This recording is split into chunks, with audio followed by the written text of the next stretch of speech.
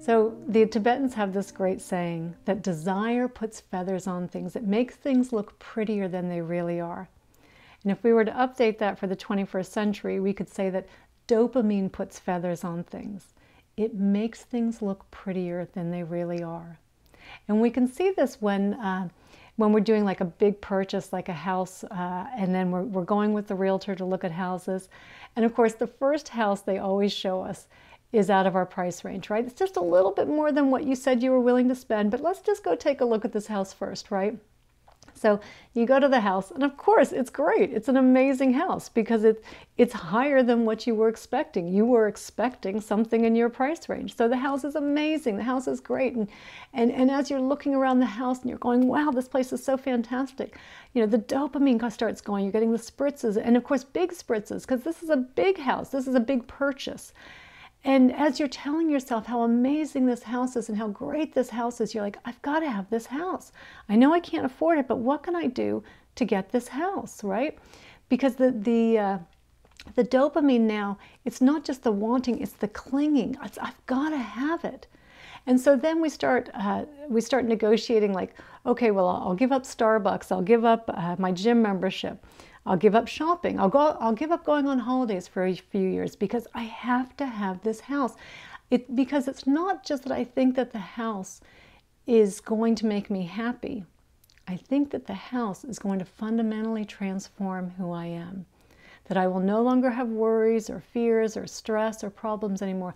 That's how great we think the house is. We impute these qualities on the house that simply don't exist. But we fool ourselves into believing it, right? And then we get the house, and of course it's great, right? We have the house, and we have the big housewarming party, and everyone comes over and tells us how great the house is, and we're feeling really good about it. And that's wonderful, but it just takes a few months before that excited feeling wears off from the house. We still like the house, right? We still appreciate the house, the beauty of the house, but it no longer gives us that excited feeling anymore.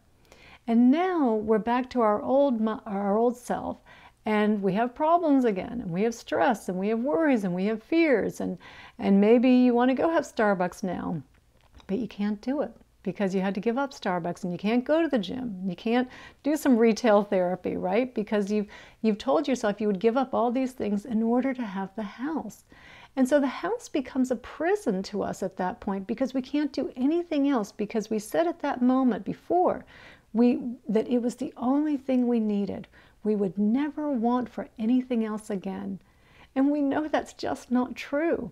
This is how you can walk into a closet full of clothes and say, I have nothing to wear. There's nothing here that I would want to wear, right? And every one of those items at one point had feathers on it. If you look on the floor of the closet, that's where all the feathers are now. And if you go down into your garage and then you look at all the junk and you're like, where did all this stuff come from? Who bought all this stuff? It's like we did, because we put feathers on everything, right? The old ab machine sitting in the corner, and it's like, it's not that the ab machine is so great.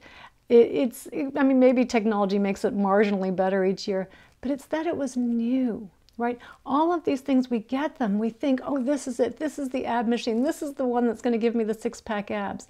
But then a few days later, after the newness and excitement of the ab machine wears off, it just goes in the garage like everything else. And then we end up having a garage sale. We maybe get 2 or 3 cents on the dollar back from all of our purchases. And then we just fill it up again. We just repeat the whole cycle again, never questioning, why do we keep doing this? Because we're trying to fill this hole up inside of us, this sense of lack. We're trying to fill it with material items that we think will bring us happiness, will bring us satisfaction, but they never do. So this is also why I had recommended in the first class not to start meditating every day, because it's the same thing. In the beginning, you buy the course and you're all excited and, oh, I'm going to be a meditator now, and I'm going to start meditating every day, and I'm going to be so peaceful and happy, and you will. But in the beginning, there's all that excitement around it. There's all the dopamine. And that just doesn't give us the follow through that we need for something like this, for something that's a more longer term reward. So this is why I just want you to keep coming each week to each class to understand more about your mind, understand your brain, and why we're doing these things, how we keep getting caught in these cycles of dissatisfaction.